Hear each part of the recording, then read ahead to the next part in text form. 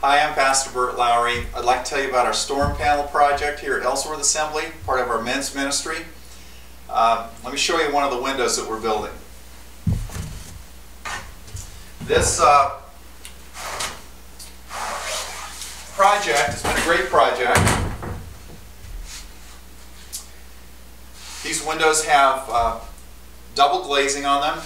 We take 1x4s, we rip them in half lengthwise. They become the stock that we use for constructing them. We've got a layer of double stick tape around them to secure one side of heat shrink plastic, another layer of double stick tape, secure the other side, layer of packaging tape to help hold it together, and then foam to go around.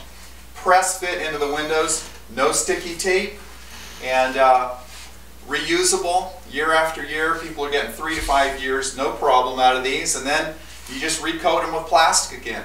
If you get a hole in one, you can just patch it with a piece of clear tape. A lot of people match the trim, their existing trim. In this old building we didn't care about it, so we just used the pine the way it was.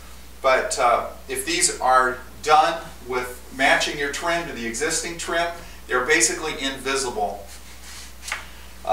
The tabs to pull them out are made of the clear tape, and they're a little bit ugly, but they're not too bad. It's been a great community project. Our men are going to show you how to actually build these windows and how it's set up, how we set up, tear down. You'll see that in the upcoming segments. Thanks so much for joining us today. God bless.